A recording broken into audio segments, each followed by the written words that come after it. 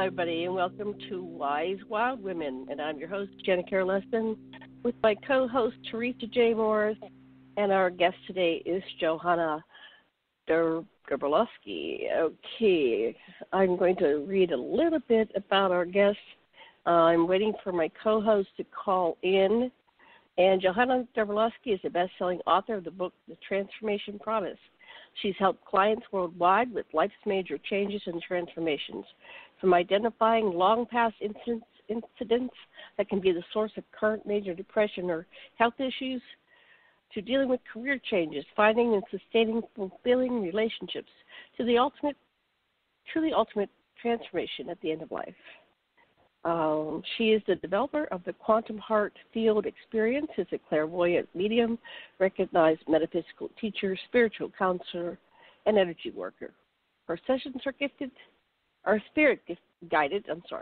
Her sessions are spirit guided and her client specific. She's a private practice and teaches seminars in the U.S. and Europe. So I've got to get her on. I've got to get my co-host on. So bear with me. I'm sorry. I'm a little bit discombobulated. And hopefully TJ will be on soon. Hope she's not having trouble getting on. I had screwed up earlier. And now my phone's not working. Okay, hold on. So anyway, I hope everybody's out there having a good day. It is the next and last day of the new year. Of the old year. And 2020 has been pretty horrendous for a lot of people. And some of them are not joining us in 2021. They have gone over to the other side. Okay, now here I've got a phone. I can call Johanna. And one moment. I cannot type and talk at the same time. There, I did pretty good. Okay. Oh, there she is. Okay. Hi. Hi, Johanna. It's Janet. Had a little screw up with the board, but thanks for getting on. So welcome back to the show. This is an episode of Wise Wild Women, and I'm waiting for Theresa J. Morris to come on. So how are you doing today? Good. How are you? Oh, we're doing pretty good here. And I live in Maui, Hawaii, and Theresa is in Gulf Breeze. And what part of the world do you hail from? California. California. So, which part? Yeah. North or south or middle? Which one? Los Angeles. I'm in Los Angeles. Yeah. Yeah. Yeah, my sister-in-law lives there too. So you guys are locked down now or something? Yeah, like semi-lockdown. Semi-lockdown. Yeah. Not like the first time around where everything was closed. We can still go to the beach and walk and stuff. Oh, that's good. That's good. So how about you tell our listeners about yourself, and I'm going to go see if I can get Theresa on. She might be having trouble getting into the show. So go ahead and tell our listeners, who are you? How did you get into this? Go back to your childhood and kind of tell us a little bit about what shaped you into being the person you are today. And I'll try to get TJ on. Okay, go ahead. Thanks. Okay. Well, my name is Johanna Doblowsky, and I'm originally from Germany. I grew up in Germany in a somewhat metaphysical family, and my childhood was pretty much in nature. I lived way away from towns, and so it was a big time for questioning and trying to understand the world. So I started on this metaphysical path as a child, or I was born into it.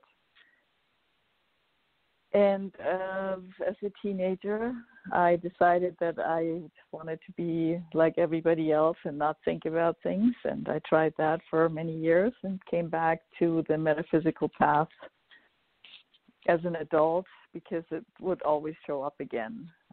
I was always interested in healing. I've met incredible healers as a child, and I have seen miracles all the time.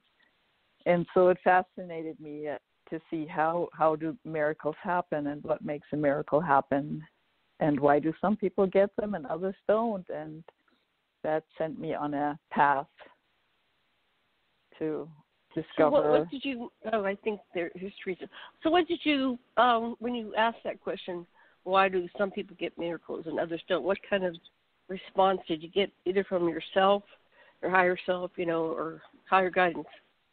What happens if some people don't get their miracles and other people do? Well, I think everybody gets their miracle of what they need, first of all, and everybody has different needs and a different path. So we often want something, but that may not be the best thing for us, or may not be what is supposed to happen to us to guide us to our ultimate home, back to our spirit. So I think it's things always like that happen. When they're in to paraphrase with what you. you're saying, it's for the highest good for the person. So if they didn't get what they're asking for, then that was not for their benefit. Right. And okay, it's just a drama here. It's really a good play or a good story that we live out. Mhm. And it needs its duality. It needs its up and down. And a lot of times when we encounter, rough patches in our life story, that brings us back to our spirit. So, if it's really hard, it brings us to our knees. And sometimes we need that. Yeah, life can be a humbling experience. I've been there, yes. Let me pause you right there in your story just for a moment to bring on Theresa to see if her mic is working. So hold on one second. Theresa J. Morris, are you there? Yes, ma'am. Can you hear us? Yes, ma'am. Can you hear me? I can. Yes. These southern people say ma'am all the time. I'm from the north, and it always catches me back. I go, where's the ma'am at? There's no ma'am in this house. Who is she? Oh, me. She's calling us ma'ams. We don't do that in the north. I didn't know it was just a southern thing, but it's military as well. We have to say yes, ma'am, no, sir, yes, sir. But, yes, it's proper upbringing, morals, and all that stuff. But hi, Johanna. Is it Johanna with an H or Johanna? Yeah. Johanna. With an H. Hi, Theresa. Hi. I'm so glad to hear your voice. There's something about you that made me, like we talked one of the shows, I've lost track, but I know that I do feel like I know you. And we discussed how interesting people's paths cross. So very interesting that our paths sort of cross for whatever reason. But there's another girl, Susan may come on. She called me a friend of Bruce's. But I just thought I'd let Janet know in case she calls in from Florida. Oh, okay. I'll look for her. She looks lower Florida. But I told her it was women's show tonight, folks. So Janet, Johanna, and me just thought we'd show up tonight. And I don't even know what the topics are going to be. But, Johanna, I've missed your voice. Just so you know, me and Janet talk every day, y'all. So I missed your voice. I was having Johanna tell us her story because this is a different audience than the one before. Okay. And so we were just starting at the, I guess, are you still in Germany in the story so far? You haven't moved from Germany yet, or have you? What brought you to the United States? I skipped that part. I came here first as a college exchange student, and then I went back to Germany, and then I moved here. But I started on the East Coast. Oh, okay. And then I also worked in the film business, so I moved to Los Angeles. What better place to be for that, right? Yeah, right. So when you went to college, what were you studying? I left it. What were you studying in college? Broadcasting, television, and radio production. Oh, wonderful. So when you went to Hollywood, did you get a job there, and what were you doing? Yeah, I worked mostly on PBS documentaries because that was a little bit more interesting for me. I love the science learning. There's always something interesting to learn when you work on science shows. So any that we might know, what documentaries did you work on? Oh, I worked on the space age and the astronomers. It was all a while back. Yeah, that would have been great. Yeah, I worked on a few novas. Yeah, I worked on some documentaries back in Pittsburgh, and then I worked with George Romero's group. They were doing all the zombie films back in the 60s, 70s, and the 80s, so that was an interesting beginning, but I moved on to other things. I don't really like monsters, so I don't like the horror genre. Some people do, but it wasn't my cup of tea, but I really enjoyed, I don't know if this happened for you, and now, Theresa, you've been in films or television, but when I saw the special effects going on, then later I couldn't enjoy, like for about a year or so, I couldn't watch a movie without seeing what's going on behind the scenes. It was like I was trapped in knowing, oh, that's how they do that, and that's how they do that. It kind of broke the illusion of Hollywood for me to see. Did you ever have that phenomenon? Absolutely. Movies get totally boring because you notice every mistake. And every, you go, like, there's the boom hanging down, the mic's hanging down, and somebody didn't edit that out. Yeah. So did you get to do anything else? Did you do any editing or anything like that? I think the guy was trying to impress me, so he would bring me into the editing room. Here, you can come edit. I'm doing, and he would do it till midnight. I didn't say that late, but it's like fascinating. Those people can make or break a film. When they decide to choose, I have great respect for editors. They saved my skin many times. Good. So what year I was were you on the camera end. You were in the camera end. Oh, good. Yeah. Yeah, I was a camera assistant.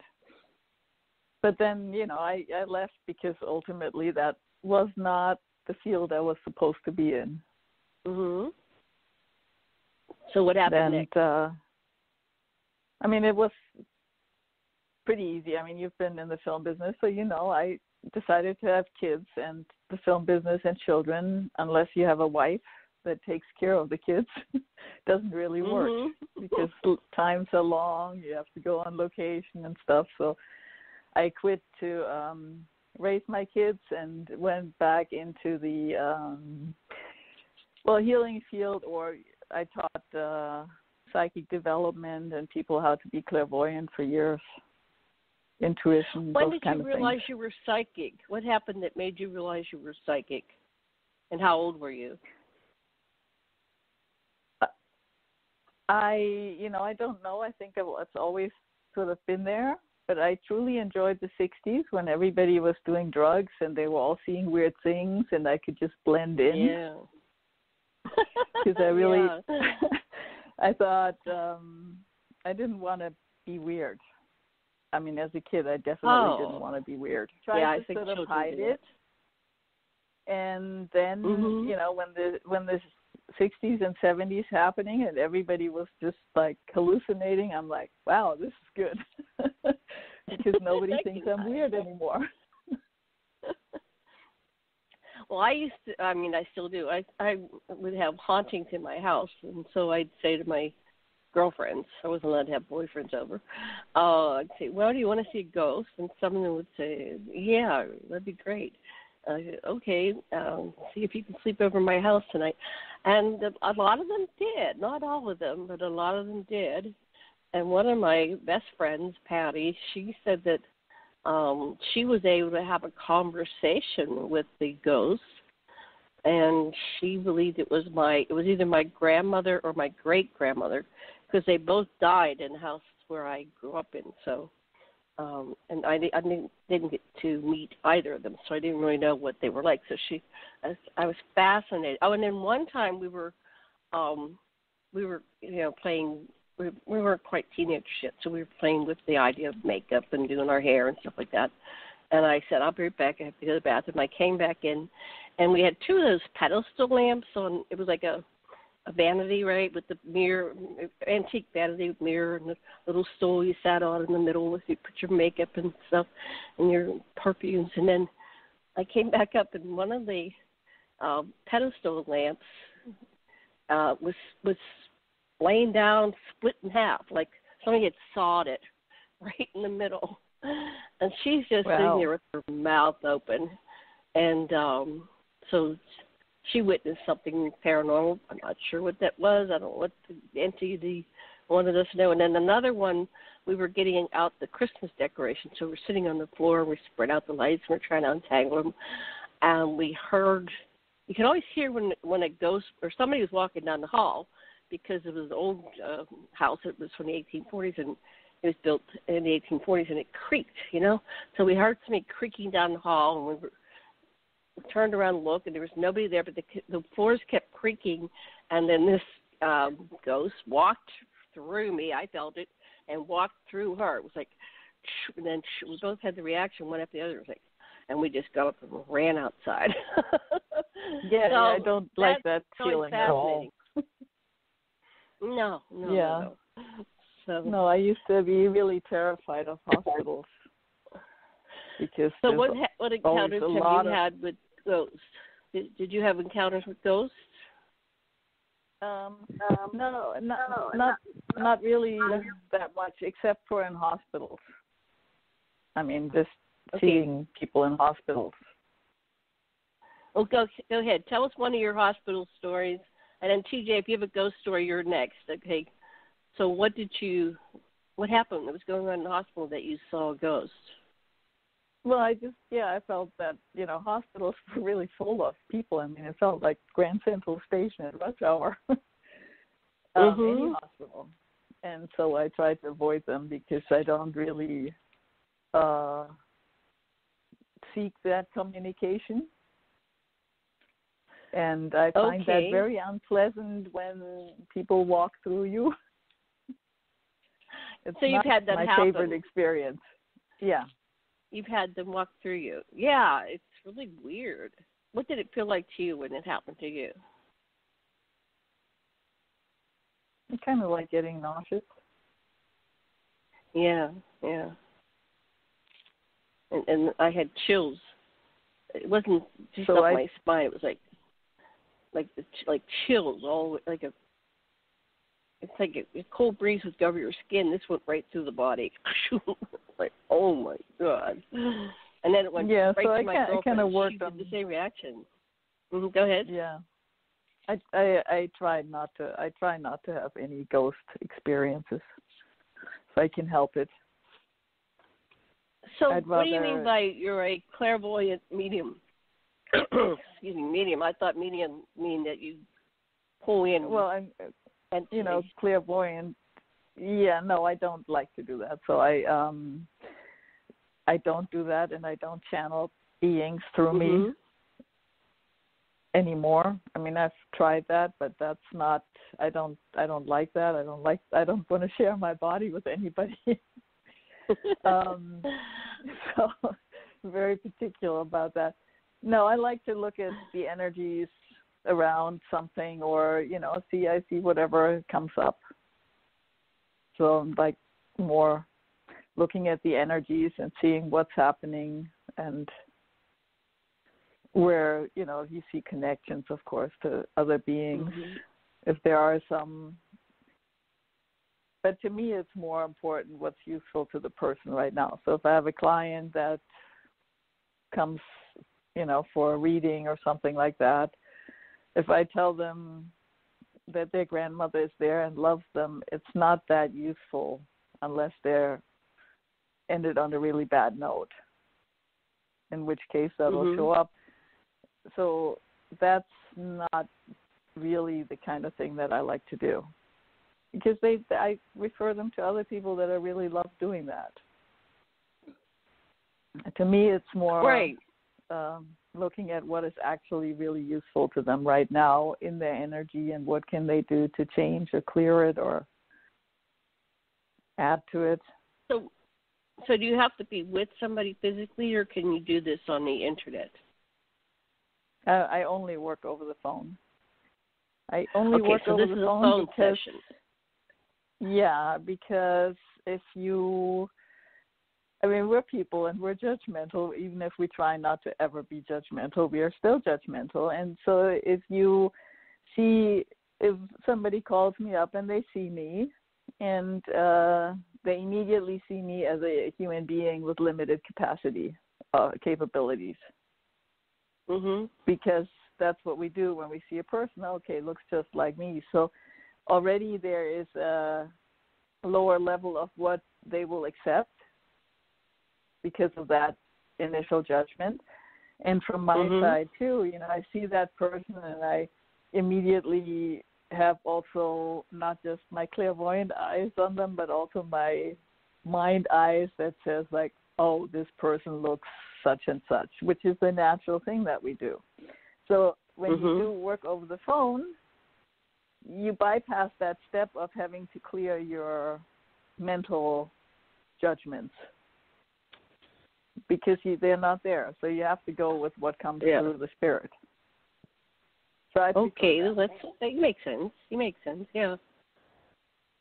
So then when you're reading somebody through the phone, how does the information start coming to you? Who starts? Do you start? Do they start? Do you ask some questions to get their voice, or how do you begin? Well, I usually start saying hello, like on a normal phone conversation. Right. But then after that, I ask them if they have any specific issues that they like to just put into the space. So if they have a specific question or something that they're working on, I allow that to be in that space. And then clear myself and whatever shows up. I tend to be more visual, so I see more pictures. Sometimes I hear things, but mostly things come to me in pictures. So how do you see pictures? Are you like flashing through the universe and through time and space and through the past? No, they just show up. They just show up. There's just a picture that'll show up. I connect with their spirit and I ask their spirit for the information that's useful to them right now. And whatever shows up, I go with. So you'll get pictures. My cat will come over and go, meh, and she'll say, show me a picture. Like, I want to go see, my husband. And I go, okay. And then I walk over and she goes to the door and she directs me like, this is the way, because there's 3 ways to get back there. It's like, oh, no, you have to go this way. So it's like she sends pictures and I get them, right? So I never thought you could do that, but, an animal can send you pictures. And my 2 cats, they'll say if they want wet food or dry food or water, they'll send me pictures. I go, oh, okay. So, we've developed this. So I can imagine that's kind of what you get. You get pictures. And then once you get the pictures, what do you say? I mean, either that a lot of times those pictures mean absolutely nothing to me, so then I'll just describe them to the person. And I have to say a lot of times it means more to them than I could possibly figure out from that picture. Or if the picture means something to me and I can interpret it right away, I will tell them what my feeling is about that picture, what that says. But I do also think that the picture comes from them. So if I really don't understand the picture, of course I try to wipe that screen clear a few times, but sometimes it's very persistent and comes right back. Then I will and usually it's very surprising how meaningful it is to the client. That's fascinating. So you'll go through these pictures and then you get the story of, does that answer the questions most of the time that they pose or the issue? Yeah, it usually relates to the issue, and if I don't get anything, I'll tell them I don't get anything. And I, can't do it because obviously either I'm not the right person for them or it's not the right time, or I'm also able to say, it's not like I have a client, I have to do this now. It's like if you go to the doctor and the doctor goes like, well, I can't help you today with that. I just don't know. So that happens too, of course. Well, that's good. I mean, when it's working, when it's not, yeah. How do you, let's see, it says that you identify long past incidents which can be the source of current major depression or health issues. How does that work? Well, then we go into the more healing work. So I coach people through doing healing works on themselves. And, well, when we're stuck, we're usually stuck because of something that happened at some point, this life, some other life. So you want to get to that to figure out what's blocking that. So if somebody has an issue, you can maybe see like, okay, so there's a wall, but then you go like, well, where did that wall come from? And right. you follow it back, or what needs to happen, or I will just pose the question, what has to happen for that wall to crumble? And I will, whatever shows up then. And I guess for some people, those walls came from other incidences. We get, I think there's 3 major areas in life that people would ask about. Either it's health, or it's relationship, or it's finances. Those are like the 3 major issues of life. And probably those 3 issues have been with us from day one and probably from past lives. So I would say those are the main things that people ask about. It has something to do, and if somebody carries like a big old wound about relationships and now asks like, I want to be in a relationship and I don't know why it's not working, something will probably show up that will guide back to what closed the doors, or what makes them repel the relationship that they seek. I want to bring on TJ. Do you want to bring a topic or ask Johanna questions, add to the conversation? Yeah, I just tried to call Susan and ask her to come on, told her another psychic was on. I think she'd really enjoy the show. Johanna, we have a lot of people out there with, a lot. I wanted to get you back doing some readings with me, so we'll have to set that up after the first of the year. But I really liked that you trained people. And Janet asked me to earlier to describe a ghost while you were talking. Now, I could see you were talking about hospitals, but I could see that I've seen people in the hospitals, but I've seen them here in my house too. Wondered if it was my daughter visiting again. But I've always been able to see shadows. And then once in my house, I watched some people building it was like they were in another realm, and they were building a brick wall while I was watching them. And they were working, and I wondered, how could I see in this other dimension? And that was my kids were real little, so but I really good.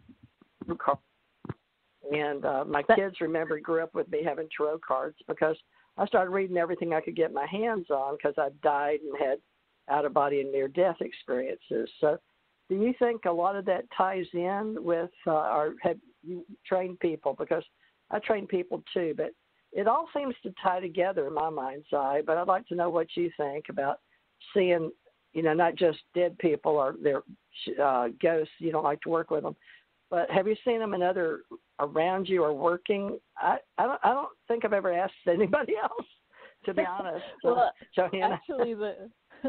the last, before I moved back to LA, I took care of some friends in their last transition, and I moved briefly to another town, and I lived in this apartment, and that was what was going on the whole time. Like there was construction going on that building in another dimension. Oh, really? Oh, my crazy. gosh. Are you serious? Who would ever No, think? I'm serious. What? And I didn't really tell anybody about that, and people would come in through the windows and go out and talk about the walls and stuff. It was really bizarre. Oh my God, we got a similar story, and folks, you can't make this stuff up. Are you serious? I mean, I've never talked to anybody else that just wonder if other people could see, because I didn't know how to describe it. I'd put my hand out, but it didn't. It was like watching a sort of a dark TV screen that's there, but it's not there. It's like, how's that work? So I never did figure it out, but I was in my kids were little, so I was probably 25, 26, that was amazing. Yeah, so what'd you do with that part? Well, it was just a few years ago, and I didn't really tell anybody about that, but some people came to visit me, and they spent the night, and the guy, in the morning, he was all grumpy, and I said, well, did you not sleep well in my new place? And he said, no, I was up all night. There was construction going on in this house all over the place. And oh, my gosh. That is said, so weird.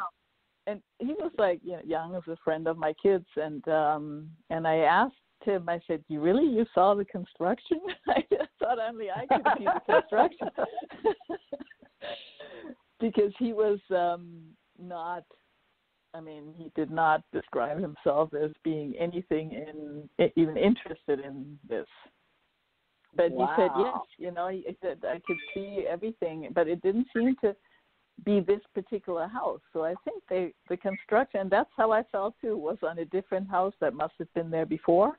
Yeah. Oh, okay. So that is interesting, right here on the radio show, folks. But I guess it's okay that there's a high strangeness, we call it, or the phenomenology of topics that we don't really plan, but sometimes you get with the right people and just touch certain thoughts that come in, like that walking down the hallway. And I've been in a hospital and felt somebody walk through me. And what's so funny is when you said, I was already telling Janet the answer in my brain when you said it makes you feel nauseous, because that's exactly what happens. I got sort of, it's like you're going to get sick right before you throw up or something. It's this feeling, and it sort of disrupts your internal organs or your nervous system or all of the above. But it's when something's not right, and it makes you sort of nauseous. But that's exactly the word. I was in my brain, I was telling Janet when she asked you that question, how it make you feel. I said, it makes you feel nauseous. And you said it. I went, oh, my God, we're on the same wavelength. It's true. Yeah, and I did, I had some, personal messages that people had me deliver after they passed away. But I don't really like to do that because I don't know how they receive it, and I feel kind of strange. And that so was I in the movie Ghost. Stay away from ghosts. Yeah, that was in the movie Ghost with Whoopi Goldberg. But I think whoever wrote that script, Janet could look it up probably, but that movie Ghost with I knew Patrick Swayze personally. Yeah, I knew him personally. I never met Whoopi Goldberg, but I did meet Patrick Swayze. So when he got that part, I was amazed because he was a dancer, if you know who Patrick Swayze was. But that's one of the all-time favorite movies. I love the movie. Oh, I cried like a baby. Aww. I really? I used to references when I was teaching the clairvoyant. I said, you just got to see this movie to just sort of open yourself up to some possibilities. Yeah, exactly. Yeah. And that it gives their mind sort of a model to think, that the possibilities. And my brother bless his heart, he's on the other side now, Nathaniel Burton Thurman Jr., but his favorite movie was Ghost. And I never got to sit down and have a conversation like the three of us are doing now, on or off radio, live on air. I wished I had the folks, So one thing I can say about, us doing shows is it's very opening to the heart and mind, soul and body and stuff like that, and other people will hear us and not feel so bad if they've experienced, because I feel better now knowing that other people can see other realms and talk about it live. Well, yeah, I kind of prefer sort of higher, more inspirational realms than construction sites, I have to tell you. Yeah, exactly. There must have been a reason. Interesting. Did you investigate that any further? Did you see what the place was like that was there before? No, I just tried to establish some boundaries. I just wanted my nights to sleep and be by myself and not lay in the middle of a construction site. So how did that happen? Did it work? Yeah. And so what do you do to establish boundaries? How do you do that? If we're having bleed through from ghosts and other dimensions, how do you establish boundaries? Tell them that I'm off limits. Just like that. They're like, okay, I'm off limits. Yeah, I had a problem when my neighbor, he ended up crossing a river, and he wrecked his car, flipped over, and he had two women in the car with him, and they both died. And so he kept coming to my house, he would sit on the foot of the bed. I'd get up to the bathroom. I always get up to go to the bathroom. And there's this person sitting on my husband's feet. Two things are going on. Why is it my husband going, get off my feet? And then who was it? And at first I would run away from it. And then I got brave one day, and I walked over, and it was my neighbor, Jim. I said, Jim, is that you? And then we were talking telepathically, and he was explaining that he was in great pain because he felt guilty because these two women had died, and then he also felt guilty because he left behind his wife and two young adolescent boys. And so he was just in a mess. It was like Beetlejuice, like his nose was falling off. And he came for like 2.5 years, and I would get exhausted, and I'd say, honey, how can I can't be doing this because I have a full life that I'm living in. I'm not getting any sleep. So he helped me set some boundaries, but occasionally he would still come. I wasn't able to 100%, set a boundary, but it was much. I guess he respected me and said I'm not going to bother her too much. But he finally left. I could feel he left the house.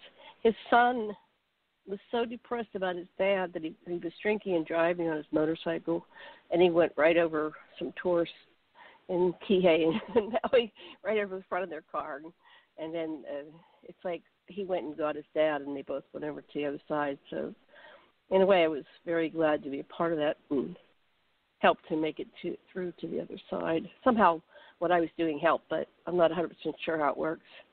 What about you two, Jay? You said your daughter might be. Tell us more about your daughter. Is she visiting you? She passed, but I don't know if it was a part of her lingering or there's two mental pictures when I looked out my door because her room was right across from mine. So she went to the bathroom a lot, right? It's just to the left. It's a little small duplex apartment I live in, and I would just see a dark shadow, and I was so used to seeing her go to the bathroom, so I thought, well, there was some lingering thoughts in my head, and then sometimes I would see a dark shadow come up, but when my dog barks too and sees the dark shadow, that was sort of interesting, but I didn't have the same feeling about my daughter. So it was a good feeling, but I don't know.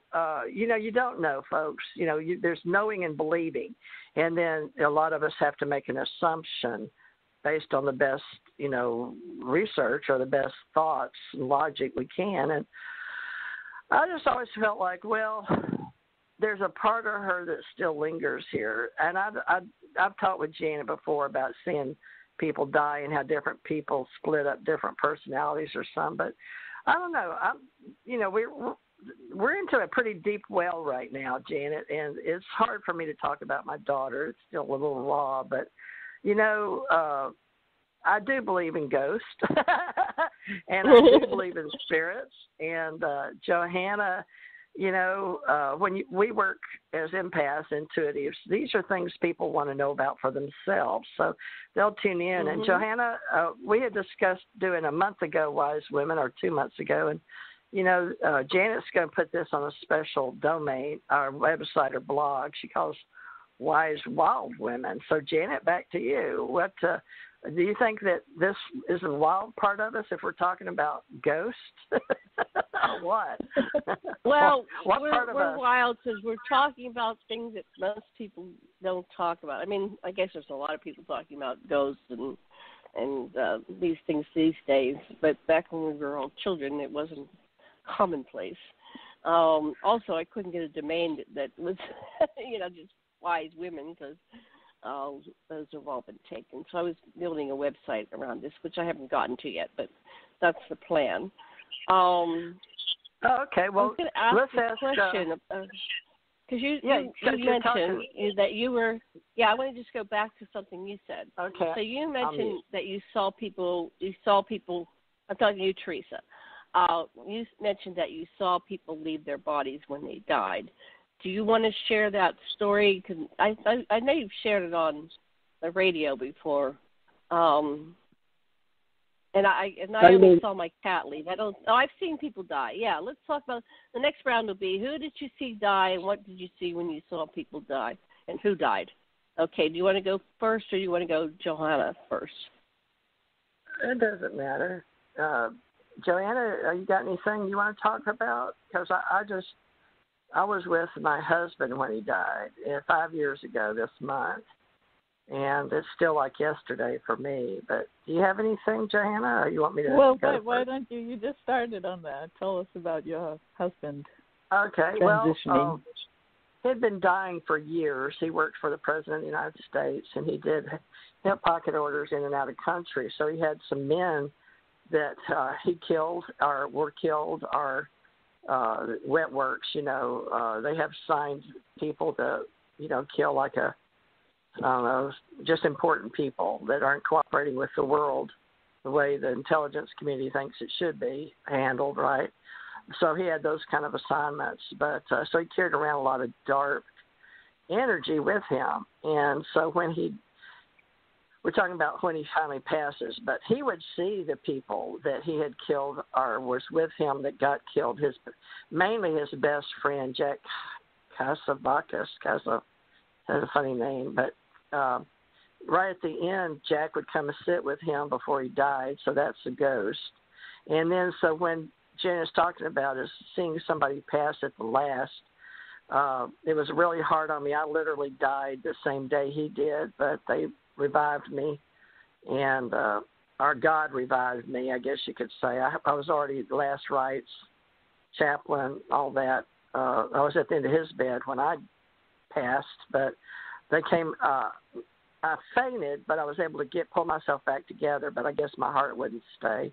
So I was going to get him something to drink. They had just put a hole in his lung and took a piece out of his lung to check the cancer in his lung, but he had known he'd had it a year or two, but he said if he went in, he would die, which he did. He predicted he would die that day, and he did. But there's some kind of energy he and I had between us through our navel, and we both drove trucks, and they would stretch. If we were in separate trucks, I could feel him about 2,500 miles, but there was a real energy, plasma energy between us. So when he was ready to, he was in a lot of pain, but he wanted something to drink. I went out to the hall to get it, and then I collapsed the second time. This time, because I was in a public hospital hallway, and in between the two hallways, it had a in-between where you get coffee and drinks, and I just sprattled out, one leg bent behind me and one forward, and I guess the water, whatever I was getting for him, I forgot him soup or tea or something, the coffee, I don't know, whatever he wanted at the time. That slipped my mind. But I remember one lady coming up, and I was dead, but I was sitting there, and they couldn't revive me. I could still see. I wasn't out of my body yet, so I could see everybody around me, and they did code blue and come yelling to get me and took me down to the ER. And anyway, I was laying there, some doctors, and they came in and called it and all that, and then they all left me, and then I came back, and then fortunately somebody, maybe the chaplain, came back. It seemed like, but they just said, wow, and I was back. She raised my hand and it fell, but I had to go back up there, and they let me go back up there, and that evening I stayed with, they put him in ICU, and he couldn't stay. I sort of had experience of coming and going, but my body container wasn't in such bad shape as his. He had already missed a leg, and we'd been taking care of him for a couple of years off and on in the homes for him, and he had already had one night in November where he burned himself and me, and smoking in bed, and oxygen took the house on fire. So it was a very long year and a half or two at the end with him leaving his body, but he really wanted to go. So when he was in ICU laying in the bed, at the end, me and, we'd call these sisters up and stuff to come on up because doctors said, he wanted to die, and he didn't want to have that, what they do now with this COVID-19 run down your throat to breathe for you, because I've had it done. It's terrible. I don't recommend it to anybody, but that thing they breathe for you and down your throat. The respirator. Yeah, he didn't want that. Yeah, the respirator. And he has DNR, right? Do not resuscitate.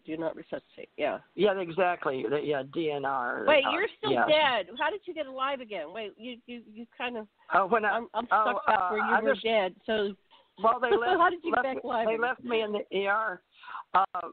I talked to God. I don't know who puts you back in your body, but they didn't ever take me out. They left me there with, I call it fisheye, when you can see through your eye, but you're not out of body, because I do it a lot. But I had died. I died a couple of times. Remember, Jan, I've died several times. But I call it fisheye is when you go behind your eye, but you don't go into your brain. As a little kid, I've been into my brain and got stuck there. I was hostage there. So I don't ever want to get stuck back in my brain tissue again, the consciousness of the intelligence. But I was fisheye, and the cones, I dropped into my cones, but I could see out my lens, my eyes. So it's like looking through your own TV. So I saw the lady come back, that was the chaplain, and I said something, can I go now? And she went, oh, my God, she's alive. She's alive. And so they called them back in, 3 or 4 guys at the end of the. And I said, well, what happened to me? He said, I don't know. He said, well, I do know, but people don't usually come back and live to tell about it. I was like, oh, you mean dying? I said, oh, yeah, I do that all the time. Don't worry about it. I said, well, I got to get back up, but I could hardly talk, because usually if you go really without oxygen, it's hard to pump it back, because it makes you real weak. Like if you've ever came close to fainting when you die, at least like on your own. But I don't know. I think it was the shock. They gave some fancy name. I'm sure it's in the hospital file if I want to look it up. But Tom hasn't died yet. You died. Now, how long were you down there? How much time were you out? I thought it was just a minute. I thought it was just a minute, but Tom said it was like 4 hours. So I thought it was just a minute. Oh, so he's up there dying, and you're gone, and he's like, where is she? She can't die. Exactly. I'm dying. Yeah. So then go ahead. You're back up there.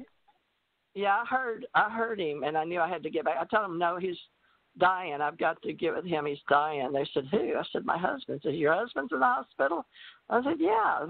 Where y'all picked me up. I was getting him something to drink. Oh, my God. So they don't know what to do except verify. They said they went and had one of those secretary girls that punches in the computers, but she went to check. And they said, sure enough, her husband's at blah, blah, blah, blah. I didn't know the number, but they just asked his name. They said, yeah, he's on 4 or 5. Or what? 519. So they said, you feel you shouldn't be we should admit you. They wanted to admit me in the hospital, do tests on me and stuff. I was like, no. I've got to get up there. He's dying. My husband's leaving. I've got to go up there. I do this all the time. Don't worry about me. So they were like, they just looked like at each other like, are you kidding me? Her husband's really up there. So then they talked about it and figured maybe she's just having a reaction because she knows her husband's dying was sort of I don't know, because I wasn't really listening very good when you're like that. Your hearing either gets really good or really bad. I've noticed when I've done this before, but mine got really bad because usually it gets really good, when you get really close to dying. But this time it got really bad because all I could, my conscious was with him. It's like a psychic. My psychic soul was not all in my body. It was a lot upstairs with him. So I could feel him and hear him, and he was asking where I was. So they said, well, if you feel like it, or whatever. But I just got up and went. They had to take out I think they'd run an IV or something, but it was too late. But, they pulled that out. But they let me go back up. So I just walked back upstairs. I didn't know if I wanted a wheelchair. And I was like, no. So I walked back up, and that's when we brought the nurses. He was getting bad off by then, and I was saying, well, what are y'all doing? And they gave him some fluid bags because, he was a diabetic and they didn't know what was on it. He was saying, no, don't worry, Theresa, I'm dying, and I don't want this. And I said, well, have you got anything you want to say or anything? He said, yeah, I didn't hit Cheney. And I was like, oh, okay. I mean, why would you say that? He says, I don't know. I was just mad at him, but I didn't really hit him. But I did have a conversation with Reagan about Cheney. So I was like, okay. So that was all they did. And then they said, well, we got to get him somewhere like ICU. I said, where's that? They said, that's downstairs. So we put him, gurney, the bed, you just click it up, and we rolled him downstairs. Yeah. And he says, I'm dying. I'm going to die. And I went, oh. He had a real bad pain because that hole in his lung had burst. We didn't know what was wrong with him, and I said, can't you give him anything? The lady in ICU didn't have any orders or nothing. Usually when you're really in pain and you need something, there's nobody to give it to you. So his doctor wasn't there. It was around 6. He'd already gone for the day. But somehow I went outside. He's dying, and they're not giving him any pain meds. So it's like tough. You're on your own. You're going to die in pain. You're going to die on your own. Horrible. Yeah, it's terrible with the DNR because do not resuscitate. Same thing with Gigi. But so it's just laying there. And so at the end, when I see him get up, the doctor came in and they said we got one more procedure we can cut and put in through his leg, but this will be the last attempt. And he asked me about it. I said, it's up to him. And I said, Tom, I don't know if it'll keep you here or not, but you want to try it? And he said, well, not really, but he agreed. It's because they told him, well, it may bring you back around. So they put a cut in his right leg, and where the thin part is between your leg and your upper, they go in right there at the crease where you know what I'm talking about, right? Where your legs are skinniest. The groin. And so they put some medicine in him, and it pushed his heart up. He sat up straight up in the bed, and he said, I can't breathe. And then he went back with his eyes open, and he looked over at me and my eyes, and then grabbed his hand. And the doctor said, he's dying. And the nurses were going to grab the resuscitation. They were yelling, and 2 other nurses yelled, no, he doesn't want that. He wants to die. He's got a DNI. I remember upstairs, and one nurse looked at me in my eyes and gritted her teeth because she knew he wanted to die because she'd known him from being in there a few times. And he wanted to die. He'd wanted to die before. He wanted to leave this planet. And I'd made a pact with him, the 20 years, and he could leave. That's what he came back to the planet for. That's a whole other show, isn't it, Janet? But anyway, I looked at him, and he split up. Part of him became a baby, Johanna, and he looked at me like a baby, a brand new, and he had his little fist up around his mouth. And so I knew then a part of him went over to the nursery to be reborn. And then a part of him was looking up in the corner. So these were different faces, folks, of personalities. So one looked up in the corner and smiled, and that's when his sisters needed to know, he'd be okay with heaven. But they think he saw his mother because he smiled and he looked real happy. And then another part of him got up, and the darker shadow got up and walked out the window. Part of him, and his sister was standing over there at one time, but she wasn't there now. But he walked right where she had been standing, which I thought, damn, was that Faye? And I looked again. I was like, no, Faye's not standing there, because she'd run out because he was dying and ran everybody out. So I went, well, who was that? So it was him. Janet Richard Knight's calling right now. No, I'm on the phone. Anyway, and so let's see, that's three.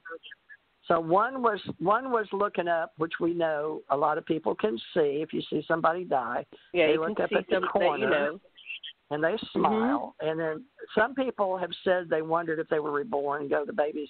And I saw him turn to a baby, so I believe part of him was reborn.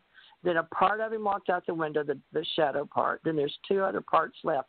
One was his higher self, and I think goes straight up like a white ghost. I don't know what you call that. And the other part was his ET self, and his little body at the very end sort of shrunk. You know how the life force, the water, goes out, and he looked like a little tiny gray being, with the eyes sort of sunk in and dark, and the little skull, and he had his hair shaved off. So he looked like a little gray human, which we had talked about, that the ones we saw were just humans. They look like little thin Japanese or people from, you see over in Hitler's time, all those people in those places where they were starving to death. Yeah. So that's the sort of the five faces of Tom, but it could be anybody, right? But let me ask you one question about the baby part. So you got the impression he went to the nursery and was born. Did you ever look up who was born that day? I wanted to so bad that night.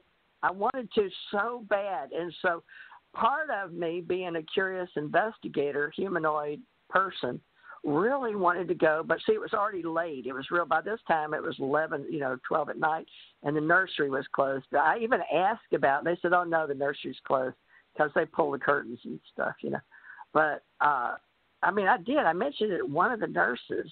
I swear, you think he could have been reborn? They said, it's possible. But I said, can I go with it? And they said, well, it's closed, honey, because my husband just died, But I know I did. I really did invest. In my mind, I thought, I can't leave him right now, but I had to clean him up. I had to wash. Well, I didn't have to, but they asked me, or they allowed me to. And they told, when they came to pick him up, they told whoever, his sisters and stuff, oh, no, she's already. I stayed with him another 2.5 hours talking to him, but, and cleaning him up, wiping him down and getting him ready for burial and all that. So, and then they came and got him and stuck him in a freezer for a week, and then they buried him on December 7th. So he died on December 2nd. They buried his body on December 7th. Yeah, and the year before that, Johanna, I'll never forget this. I still have nightmares about it. And I have a YouTube I play. He asked me not to play it. It made him sad. It was music. And it was about Let the Sea King Die. And it was December 7th on D-Day. And he was sitting in his wheelchair at the table in the kitchen. It was dark. And I was in my bedroom in the back, and the bathroom was across. But I looked at him, and he's so sad. So I said, honey, what are you thinking about? You look so sad. He just wouldn't say nothing. I said, is there anything I can do? And just shook his head no. His head was bent. That was a year before we buried him. But every December 7th, he'd get really sad. I think he knew he was going to die. Well, that's when we buried him. That's also Pearl Harbor Day. Pearl Harbor Day. Right, I think he had past lives in Pearl Harbor, but he didn't believe in all that stuff like I do or talk about with you ladies. He wasn't, he could read people. He was a good psychic, and he used playing cards, but he could do it, and he knew he could do it, and he was real good at it because he was, had a lot of experience reading people. But he didn't do it like say he was a psychic. Well, let's take that question back to Johanna. Johanna, let's hear your story. Do you have any stories to convey to us? Well, I've been with one person when they actually left their body, and so it was a little bit of going back and forth. I mean, I thought she was done for a while because she'd stop breathing and then start again and then stop and then start again. But, this being the first person I was actually with. But then when she did leave her body, it was there was no mistake about it, because the entire room filled with this gigantic energy, and everybody else that was in the room could barely breathe. And what some other people described, this one other person that was there was like getting an injection of something into your body, because they were vibrating so that you could see it. And then that just sort of dissipated out the door. But I sat with somebody till shortly before he died, and he wouldn't talk anymore, and he was very, very, very skinny, just bones and skins. And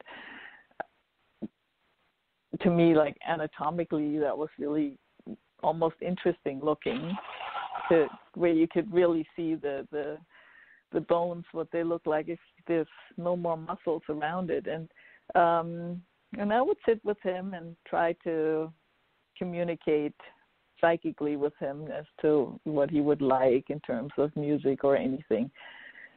And when I met him already, he wasn't talking to people anymore. So I didn't expect him to talk. And so he would sit and he would turn to me and grab my hand. And then all of a sudden he would let go of my hand. He would turn around and he would speak to the other side of the room.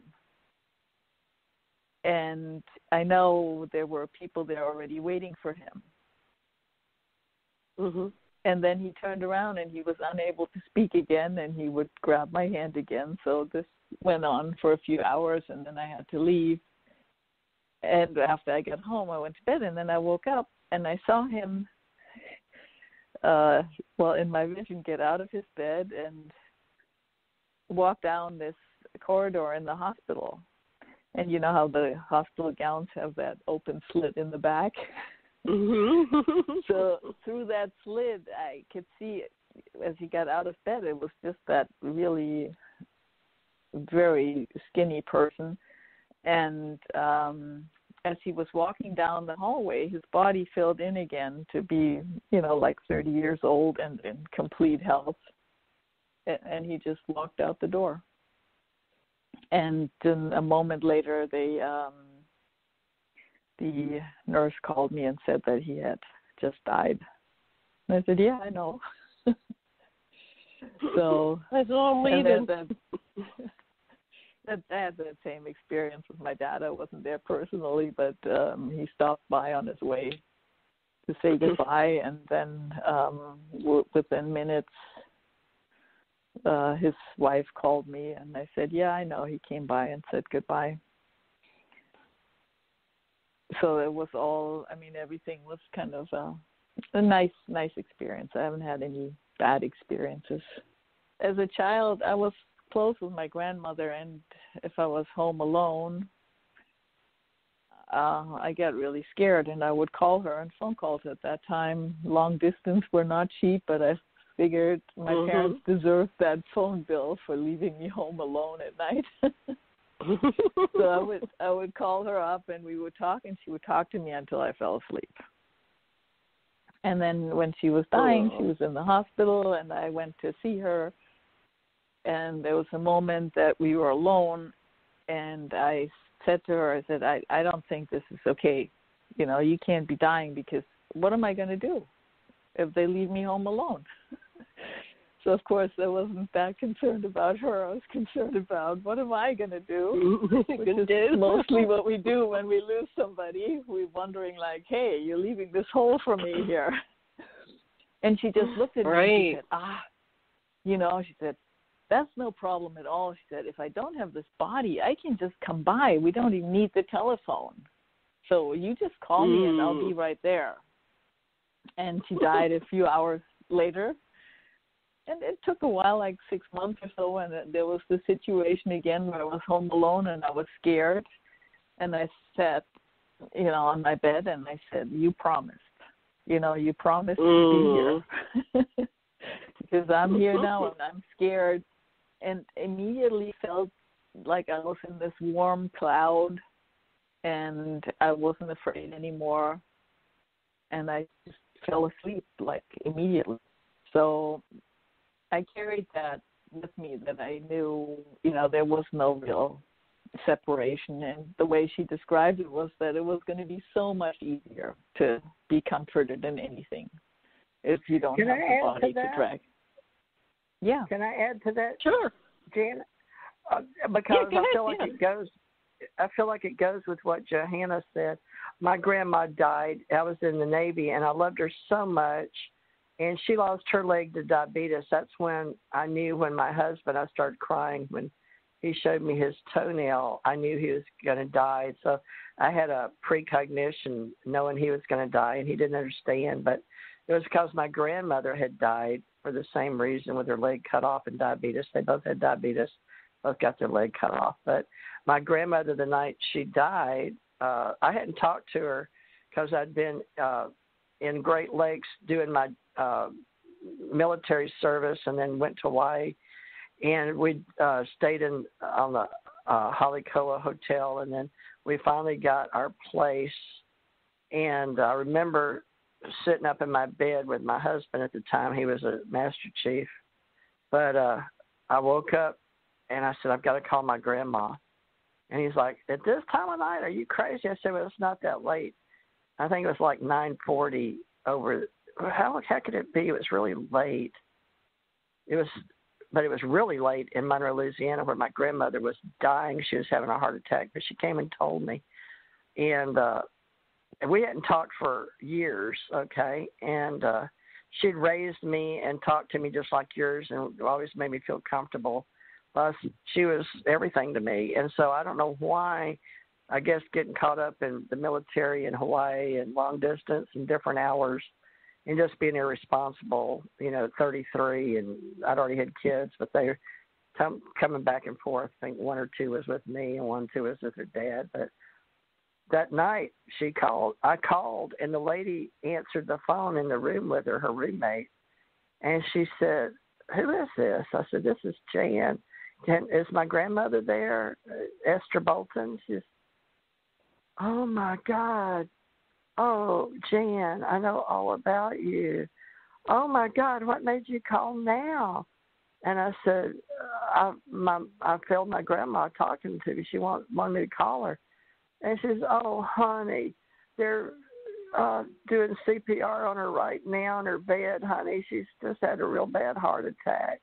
You can't talk to her right now, honey. And I was like, but why? And she talked to me a few minutes, and my grandma was gone. So I was talking to her roommate when my grandmother died, and I felt so bad because I hadn't got to stay by. But my grandma came to visit me, so to tell me in Hawaii that she was leaving the earth, So, but I knew that she'd always be with me, too, because she was able to contact me. Like you said, no telephone. So that's the grandma no telephone connection, Johanna, that people need to know about, So they're still here somewhere. Janet, you got a grandma telephone story? Well, my cousin-in-law, she was married to my cousin. I just loved her. Her name is Rosemary, and she died of cancer. My sister calls and says, Rosemary just died of cancer. So I went in and was talking through the bathroom door, and I said, Rosemary just died. And I have a cowbell, and it never rings. And the cowbell rings. And then I said, Rosemary, if that's you, do that again. So we had this dialogue, me, Rosemary, and the cowbell. And then I said, well, thank you for letting me know. have a pleasant journey. And it didn't ring again. It never rings. I only during a hurricane. It's like one that really takes a lot of wind to move. So my mother came to my brother and turned the lights off and on, and he was walking down, and the lights went off and on. He goes, "Oh, Mom just died." And my sister came back to the room. She'd just gone down to the parking lot. She was going to go get some food, and they called her on her cell phone and said, "Come back, she's gone." And so she still had her mouth open. So a lot of people, when they die, they leave through their mouths. So they go, and they take off. So as soon as she got to the doorway, she looked across the room, and there's my mother with her mouth open. And she hears my mom go, "Louise," right in her ear. Her name's Louise. So I was sad. I go, "Oh, Mom came to Bill and came to Louise, and I haven't seen Mom." And my husband said, "Oh, they stick around for 3 days. It's not time yet. She's still around here." So on the third day, I'm in Hawaii, right, Maui, and my family house is in Pennsylvania. So she comes and gets me, and we zoom across to the house that I grew up in. My sister had closed it because it's an 1840s farmhouse, two-story farmhouse, and it's pretty drafty. So when they were, sick and dying, she got an apartment that she could keep warmer. So we're going through the house, and the house was haunted. I mean, when I was a child, they were just everywhere. They were moving furniture up in the attic and turning the lights on and off and standing at my bed and knocking on the door. And like my whole life was just haunted with, it's like, "Oh, please, enough." So she said, and there was a stairwell that was locked, and a lot of the ghosts would go in the stairwell, and she would tell me, "You're not allowed to open that stairwell." She was terrified of. She knew what was in there, right? And she just said, "Don't you open it." So she said, "Feel it. Look, they're gone." I go, "Yeah, the house is empty. What did you do?" She says, "Somehow I was holding them here. Now that I'm gone, they went too. So they all went over on the other side." She was the catalyst holding them. And so and then she said, "Well, you can't stay here long because, you're still living." And I just wanted to show you. So she grabbed me by the arm, and we hurried down the stairs, and I think went faster than I could walk because it was my spirit form, and down the hallway. And she said, "You have to go home." And she pushes me out the front door, and I go, shoot, all the way back to Maui, and I pop up in my bed, and I go, "Wow." And I tell my husband, "Mom just came and got me, put me on a tour." So then the next, let's see, that was in Christmas of '99. So in 2000, I was on a tour, so we worked in New York. And then on the way to or from, I forget which one, I said, "I want you to meet my family and see the house I grew up in." So when we walked in the door, my husband goes, "Wow, there's no entities here." He's very psychic too. So I took him back to the kitchen where the stairwell was, where all the entities were. Now, the entire time when I was a child, nobody could open the stairwell. And every time, once in a while, you would walk by, and there's a skeleton key sticking out. But my mother had yelled at me so much about, "Don't touch it." I never dared to do it. And I had a psychic come one day, big, tall guy, like 6'5", and I didn't tell him anything about the house, but he made a beeline for the stairwell. He goes, "There's something in there." So that was the day Princess Diana died in '97, right? So he tried to open the door, and he said, "Nope, there's somebody on the other side. You could see a crack. It looked like you could open." He said, "No, there's somebody on the other side. They're holding it in, and there's nothing I can do." So then when I came back in 2000, and my sister wasn't living in the house. She just kept it, and it was closed up. The door was wide open. I had never seen the door to the stairwell open in my entire life. And I went, "Oh, my God, what happened?" So, yeah, when my mother left, somehow she was keeping that door closed. So, life is a mystery. I can't begin to explain it, but, that's what happened. And then my dad came to me, too. Same thing. 3 days after he died. And he was singing a song to me and playing guitar. So I was a little teenage hippie, and I always sang and played guitar. And he never sang or played any instruments, but he made this wonderful song that said, I'm on my way, I'm on my way. It was something like that. And he was like, whoa, Dad. And so I was glad I got to see them. But I haven't seen them. They don't come to visit. That's why I wondered if Tom came, because you were really close with Tom, if he's come to see you since then. Anyway, somebody else talk. Take the talking stick. Well, my dad came to visit.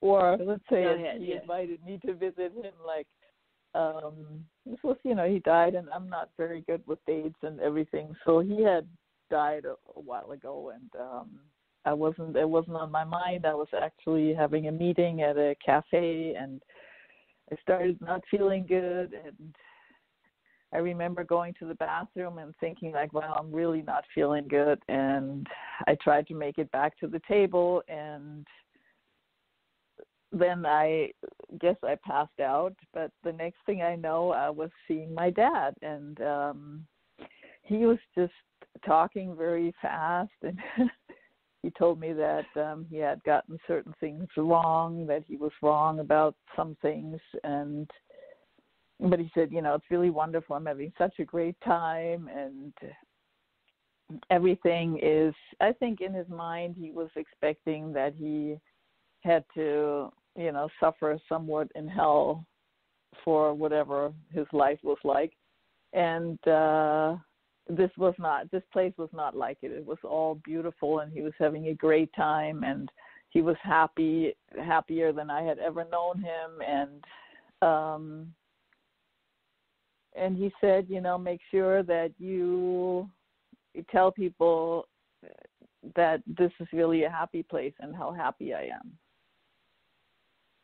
And so next thing I know, I'm opening my eyes, and there's an ambulance there and paramedics, and I'm like, my first thought, you come back and you don't come back fully aware right away of this third dimension.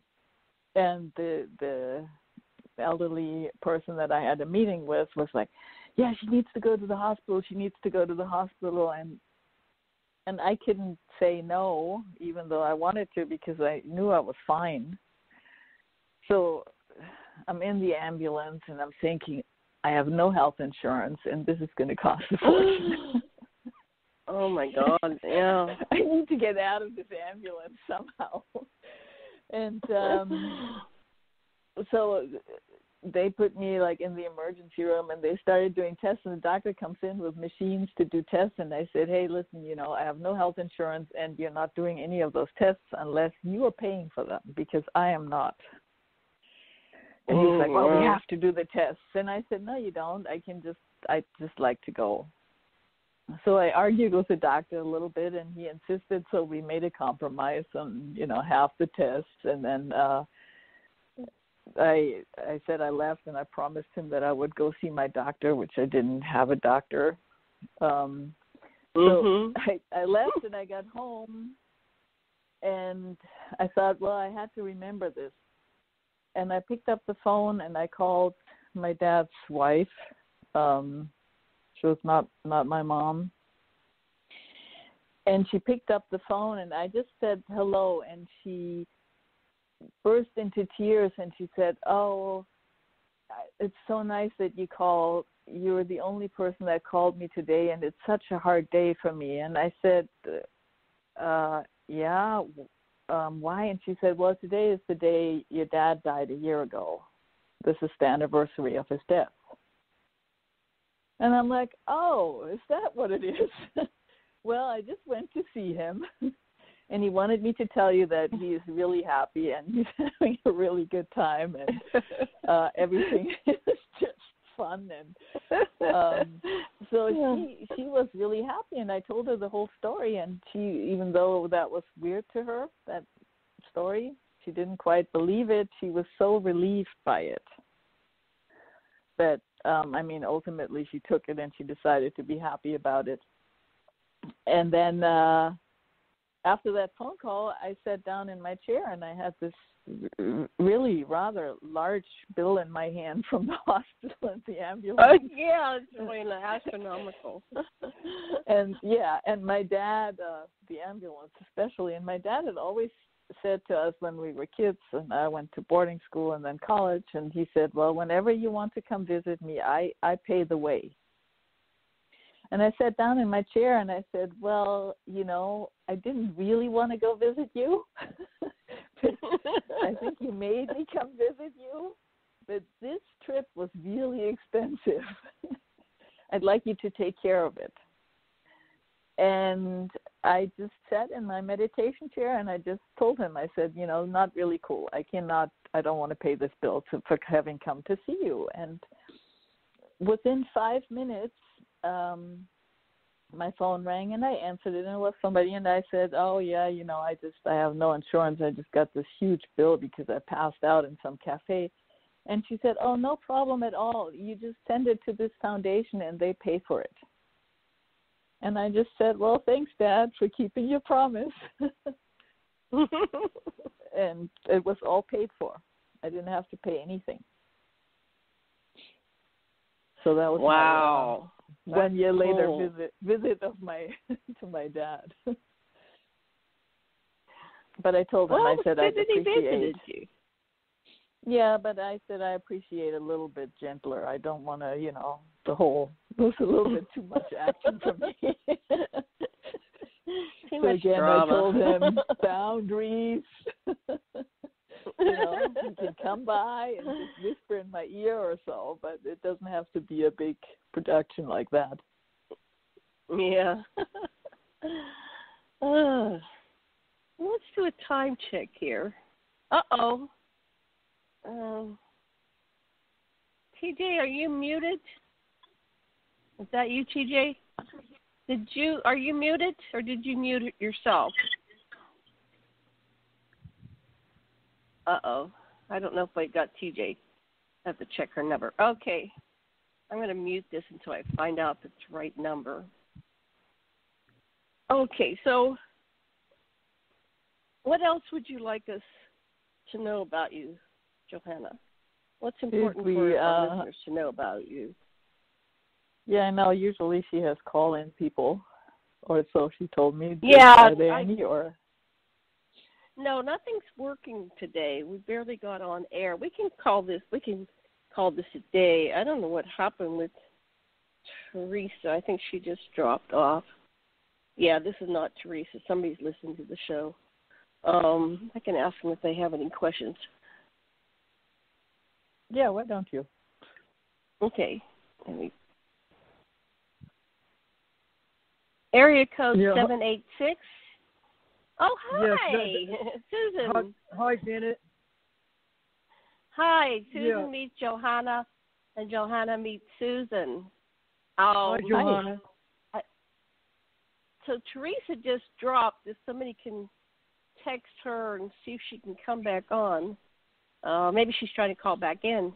But, Susan, have you been listening to the show for a while? I'm sorry, I had walked away from the board. Do you have any comments? I came in when, I don't know if that was TJ that was talking or somebody else. They were talking about their near-death experience where they had to go into the ambulance. It was going to be a big deal. Johanna, okay. Yeah, that was very intriguing. I do have a few interesting ideas about what heaven really is, but I won't get into that. Just like you're psychic, have you had a lot of experiences with ET? A little bit. Have you run across anybody who says that, or who claims, or who knows that they're going to be going home in their present physical body, present physical lifetime, and not have to die here to go home? Oh, that sounds frightening. Sounds frightening for me. I'd like to leave the body behind, personally. No, I don't usually, really my field. Is you working mostly with ET? Yes. In fact, well, I live tell us up more about that. Down here. What? Tell us more about it. Well, basically, I'll make it very quick. The experience has started when I was like 5 years old. I started getting these past life dreams, like especially around 7 years old, about my past life and how I died being obliterated by a black hole when we came into the Earth's solar system and upper atmosphere. And then I was born here, and then from there they took me up in the ships and told me all about my background and my experiences and my origin and everything. And I was able to remember all my past lives and the reason I came here. And I've been working with them ever since, having experiences. I got white tattoos on me, which are markers from them, not scoop marks or anything, but actual white symbols. And so were you aware of why you came back? No, what had happened was in my past life, when I entered into the Earth's solar system and then into the Earth's upper atmosphere, our ship was obliterated by a black hole. And then that, of course, everybody died, right? And that was in my immediate past life. And then I was born here. Yeah, but you said you were aware of your purpose of being here. Yeah, eventually. Well, I more or less knew that I had to work on the universe, dimensional systems in its next stage of development, which I did. We finished it. And then we had to stabilize other systems. We had to rescue other planets that were being conquered by negative ET forces. And then basically stuff like that, and do a lot of geomancy and a lot of central Earth planetary energy work up there in the ships and stuff. And they said they had to make the best of it because I didn't have a body up there in suspended animation, so they had to incarnate me into a suitable fetus that would have the biomatrix that would match the soul matrix. And so that's what they did. And what it did was it accelerated my ascension quicker. Instead of me going through 5 or 6 stages of to reach the golden light state of being, within a lifetime, I had to do it very quickly. Within like my first few years of life, which is like teens and early 20s. And then after that, in my 30s and 40s, I did a lot of scout missions, always remembering them as a form of a dream. I guess most experiencers do, where I awoke a lot of people to their true identity and reconnected them to their star families. And then, as a result, this New Age and Ascension movement and disclosures is a result of those people that are awake and working with their own kind. Mostly ET human hybrids and ET human incarnates. Anyway, star seeds. Anyways, then we also did a lot of reconnaissance in like Area 51 and stuff. It's very detailed.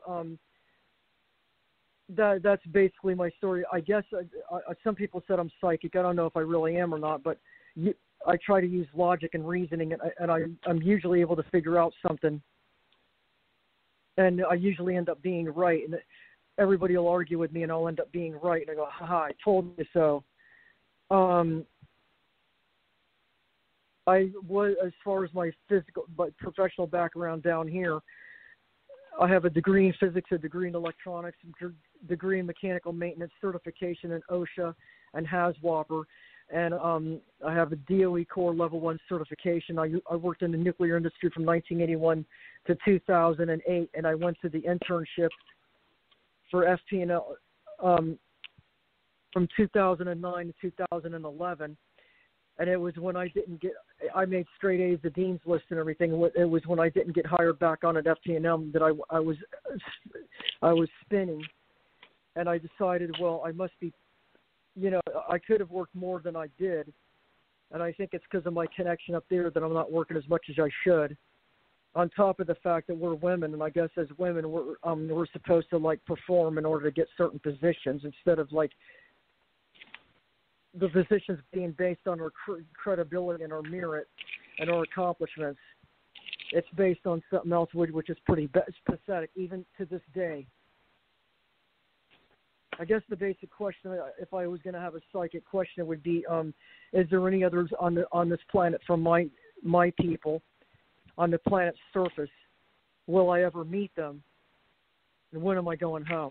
Am I going home? Which I think I'm going home in my present physical form.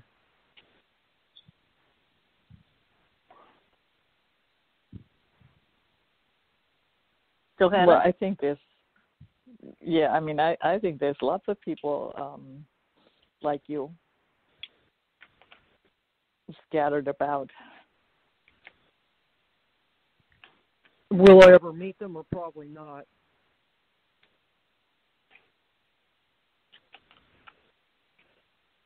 Well, when you worked on, what did you say, in 81 on the nuclear project, where was that? From 1989 to 2011. Oh. Where was that? What state? I started off at the home nuclear plant here in Florida for 3 years. Yeah, 3 years and 3 months, and then there was a company-wide layoff. And then I worked at the Savannah River site for 9 months in the Savannah, on the Savannah River there, and Aiken, South Carolina. And then I worked from there. When I came back here in '94, I started going on the road as a nuclear contractor. Hi. Okay, Theresa, you want to check over for a couple minutes? I'll be right back. You take the helm. Okay, yeah, I'll sure. be back in a few. Thank you. Thanks. All right. Hi, Suzanne and Johanna. Johanna, she's a very high level. I don't know that we have a universal name for her intelligence, and she's helping us in ontology for sure.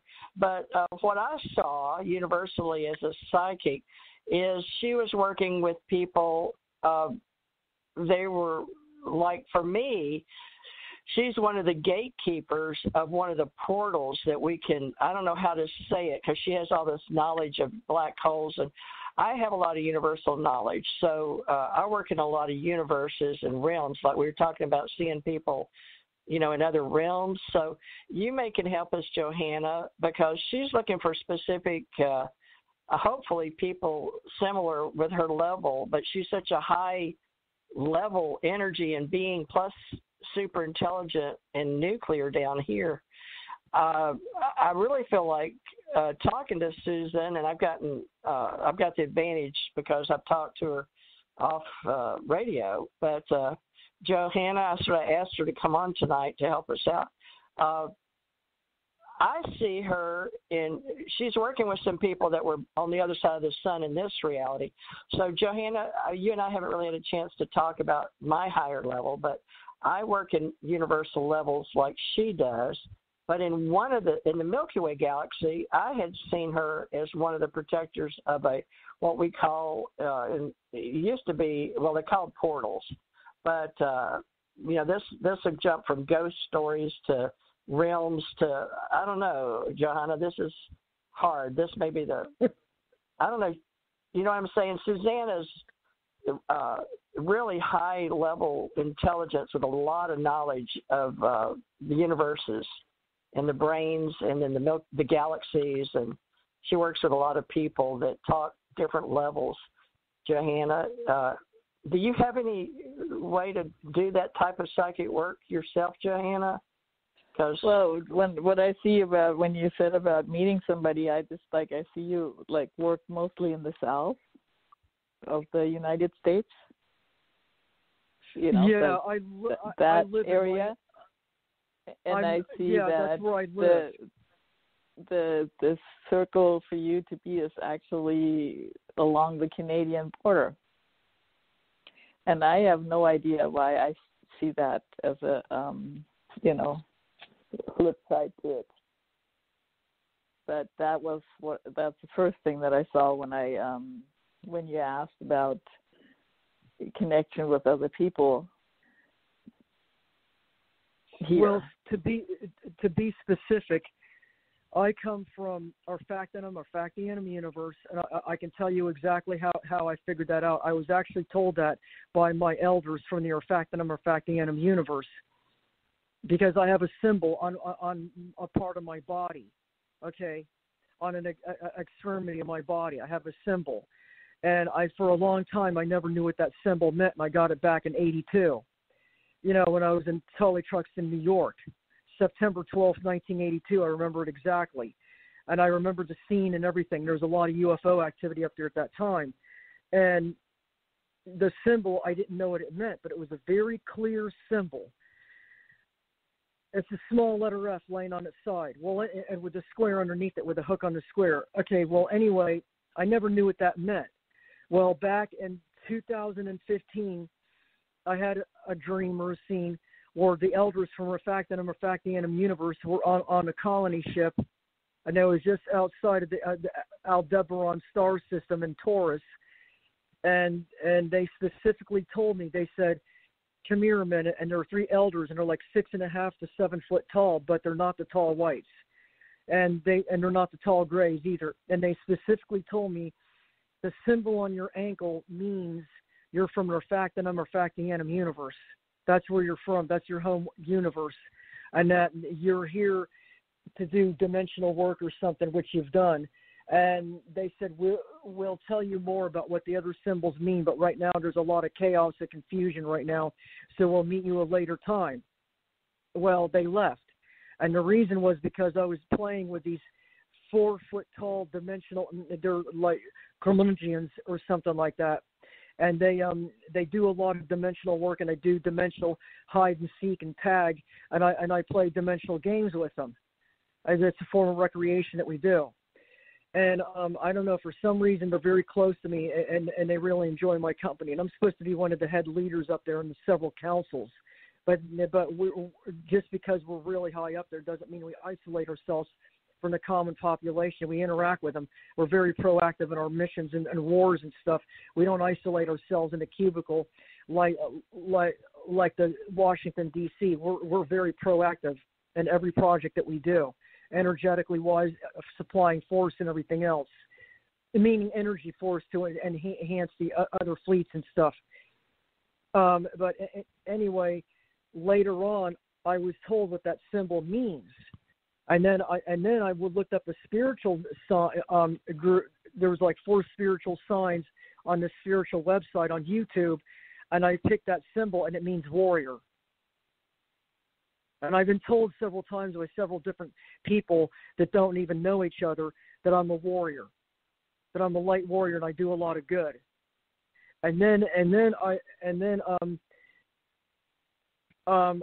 I think I'm the only one here for. Anyway, we came from the Refactanum universe through the fast track system, and it empties out to what they call the Orion Stargate system, which is it opens up behind Orion's belt.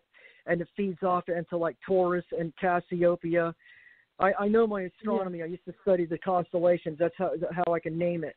And the other part of the portal opens up in Bootes, which is where that void is, and also Hercules and Lyra and especially Cygnus, which Alpha Draconis portal is. I was told it was there by a person named Deborah Hellman. So anyway, we work all these dimensional systems. We set up fast track systems. We change navigational routes. And I fly any kind of ship that there is up there. Our name in our language is called Svari, S-V-A-R-E, or S-V-A-R-I, Svari. And it means navigator in loose terms in English. But it means it's the ability to fly any different type of ship, because it's not really flight like you have it down here. It's like energy projection and harmonic resonance and a hyper-coupling and everything like that. But it's hard to explain it. You change from physical to energy and back into physical again using Sullivan wave mechanics, light harmonic resonances, and hyper projection or harmonic resonance projection. This is all. I had to use particle physics terminology to describe what we're doing. Well, anyway, I'm aware of some of those things. And I don't use them in the same context that particle physicists use either. My understanding of black holes and... Oh, I'm sorry, Susanna. Go ahead. That was a delay. Go ahead. Yeah. I'm back. Do you need me? Theresa, do you need me? I'm back. Yeah, if you don't mind. I was just wanting to ask Susanna and Johanna a question because they're in a high level. Well, Susanna's, her highest level, or one of her high levels. But Johanna said she was familiar. So I was going to ask Johanna, because I would really like Janet, our help with this weekly show. of getting to talk in 2021, this higher level that a lot of people don't understand. Susanna is very good at articulating some of the stuff I know, but not all of it. And plus, she studied the constellations. Well, Johanna, were you going to tell Susanna? I thought I heard you say you were familiar with some parts of that. So this would be a really good time for us to talk about, all the councils, because we don't all know each other. We're just meeting on the planet. Janet's met a few men, but we haven't really met too many women. The highest universal, all the different universes coming together, Johanna. And I work at 7 universal levels, and I've started trying to talk to Suzanne on at least a couple of them. And Janet's talked to me on at least on a couple of universal levels. But Johanna, could you tell us what you said you were familiar with, so we can see if it resonates with Suzanne? No, but I have dabbled in that, not to the level of Suzanne. I've, read and studied some of those things, but it's not really. It did not. That is not my path. And but I do understand it, and I do know it exists, and I understand what you're saying. Is what I was saying. Wow. But that's. Well, good for you. That's what Suzanne needs. She needs somebody that at least can understand some of it, because I try, and Janet tries, and Janet and I get an argument, but we're trying to understand. But, it's like a drop in the ocean. Each one of us is a drop, a little drop, and we're trying to, figure out how to talk to each other. So the thing that I was Johanna. saying, because obviously she's looking for people like her, Susanna. Am I getting that right? Yeah, somebody I'm that looking you can for relate to? People that claim that are from Cygnus and remember their past lives in Cygnus, or Taurus and what is now the Crab Nebula that used to be called Budokan before it went supernova. Yeah, I think the person that I would recommend for you to get in contact with is Lisa Renee. Do you know her? No. She has a website, Energetic Synthesis. But she does a lot of kind of work that you do, and I think, looking for people that are more like-minded, that might be a really good person for you to get in touch with. Lisa Renee. I've heard that name. That resonates with me. Lisa Renee. I'll look it up. Okay, thank you, Jan. The website is Energetic Synthesis. Energetic Synthesis, okay. I've heard of that because somebody else was helping me at one time with ontology. Go ahead, I'll mute. And also, Susan, when you guys were talking, I got a vision that when you start speaking at conferences, and you will be speaking, that people are going to come up and they'll tell you about their connections too. And that's where you're going to meet your tribe. So what do I know? But I saw a clear vision of you speaking and people coming up and going, oh, same with me. Because yours is not one of the common planets or species that people mention.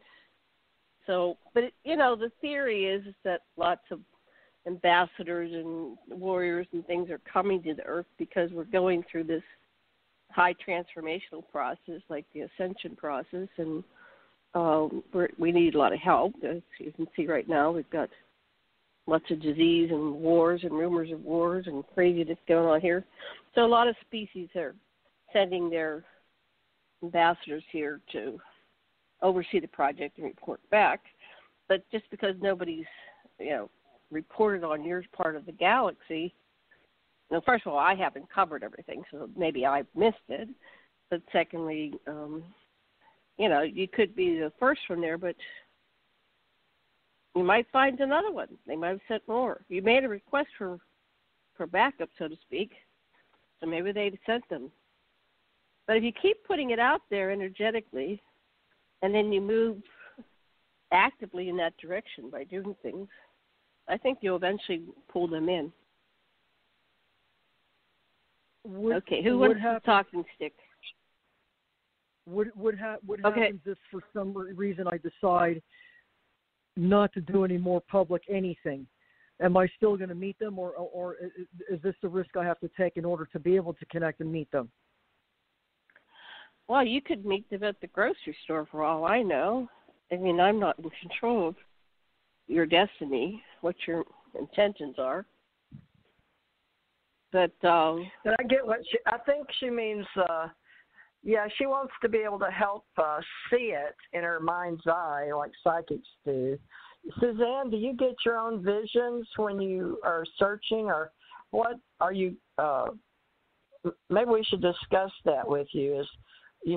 Everybody has psychic abilities, and yours is not only taking everything you know, but you're doing your best to incorporate it here on the planet. And, engineers and people that need you to interpret what they don't know are the people that we need to somehow connect you with.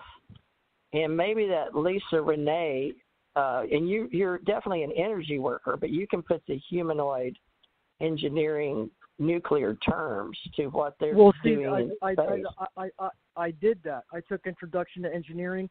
I took Electronics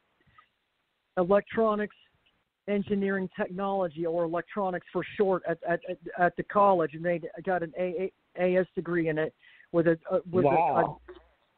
2.65 GPA.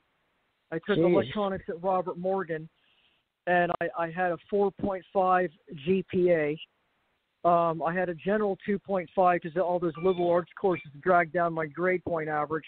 I had like a 2.5 in physics. And they wouldn't give me the physics degree with the title physics on it. They were arguing every step of the way. Not only did I have to earn it, I had to fight for it. Average people, they can go to school, get their degree, go through the planned program, step by step, and they're guaranteed. Usually, they land a job or anything right at the end of when their graduation. Me, not only did I have to go to school and earn it, I also had to fight for it and file lawsuits and everything when I was denied employment. It's just rough. I worked for a government agency, and again, they deliberately fired me because I was on the blacklist because of my connection up there. You know how the deep state is, and I was labeled and blocked, and I filed and I was treated. It was another government agency, so I couldn't get a job there anymore. And that took over to doing the background checks for the nuclear industry, and I got barred out of my other profession, which I loved very much. It was dealing with energy. The higher the energy, the more intense, the more exhilarated and a euphoric adrenaline rush I get. And the more other people... I can see you working... What? I can see you crossing over into our world, in the psychic spiritual world. We're recreating it. So maybe you're supposed to be one of the creators. You know how you held the grid, and then you know a lot of things that we're doing psychically. Are you following Elon Musk that he believes that we're possibly in it's like a video game? Oh, I don't know if you're following that track. Yeah. So that's where that stupid cornball theory came from. Yeah, well, that explains it. Maybe creation is, creation is a game. No matter what solar system or galaxy we come from, I mean, we're still in creation. So I personally like to get out of the creation part and back into just into the heart field. But there is that whole field of creation that. And science that is interesting, and it has a large tribe, and there is, I'm sure, other people like you also here.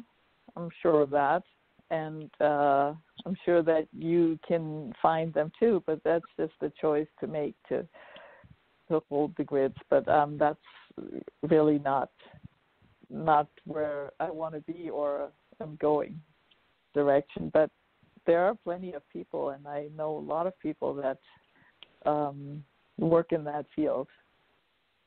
But it's necessary, and I can tell you, I am from what I remember in my past life, and even in this life presently, I am a very highly evolved master energy creator being, which is why I'm on a very high position of counsel in the other universe. I'm not trying to brag. I'm not trying to be conceited or nothing. This is what I was told.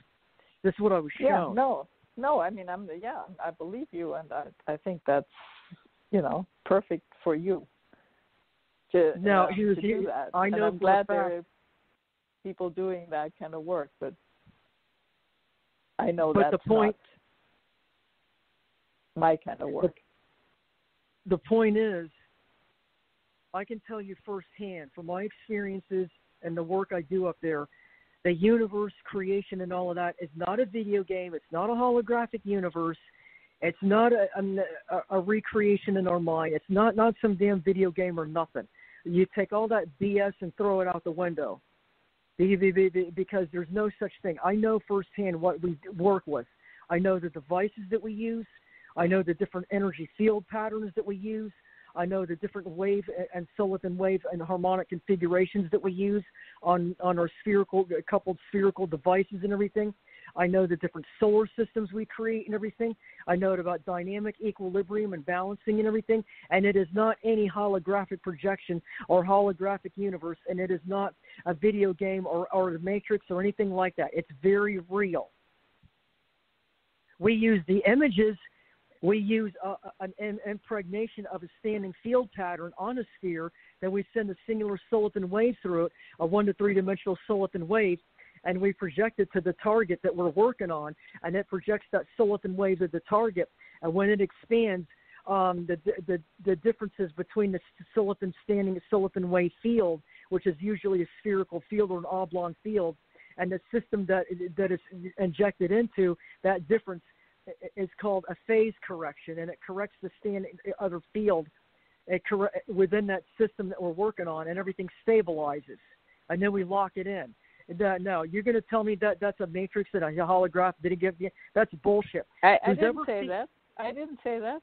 Whoever's telling the mainstream scientists this, they're the evil negative ET scourge, and they're doing it on purpose to mislead mainstream scientists, to keep them running around in circles, and that way they can keep this human race dumbing down.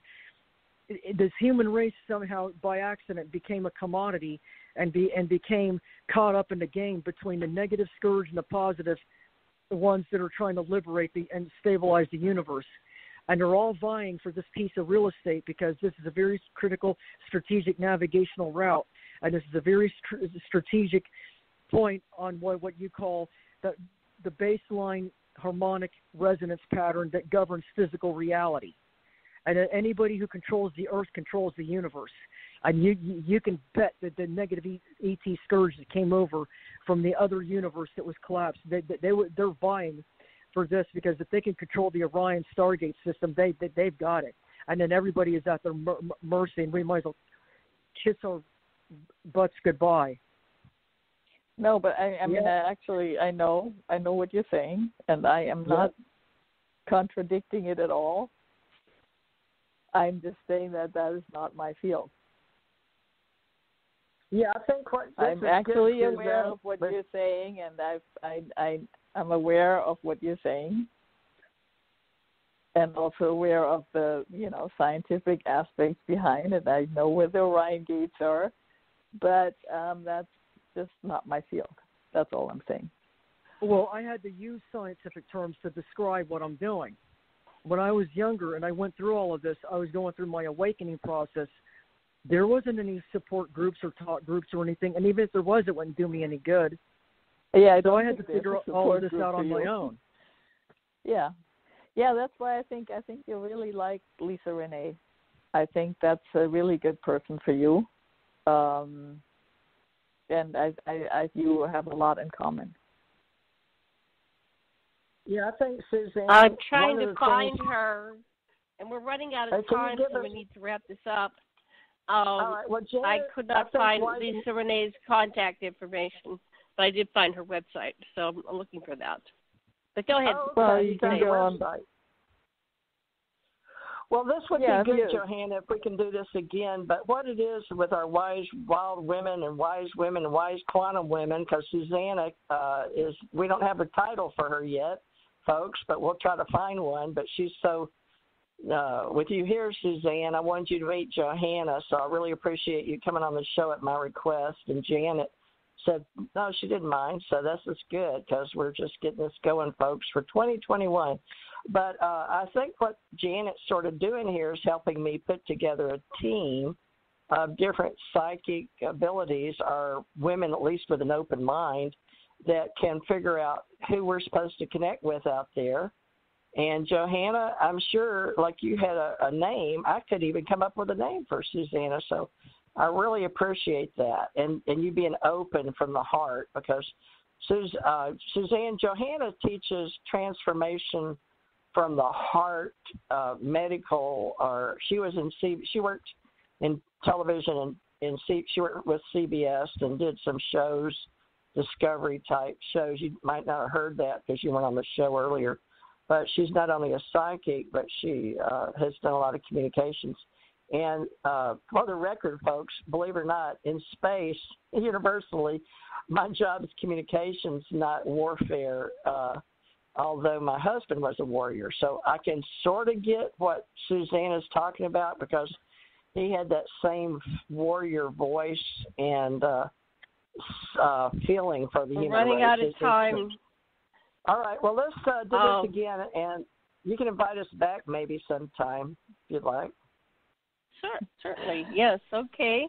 Final word, Johanna, since you're our special guest today. How can people reach you? What's your website?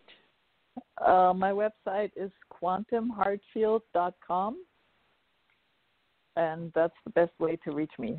It has all contact information on there. So it's quantum as in quantum physics, heart as the organ in your chest, and field as in baseball field. So quantumheartfield.com. Excellent.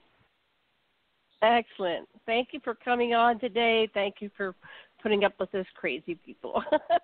Yes, we really enjoyed hanging out with New you. Year to everybody.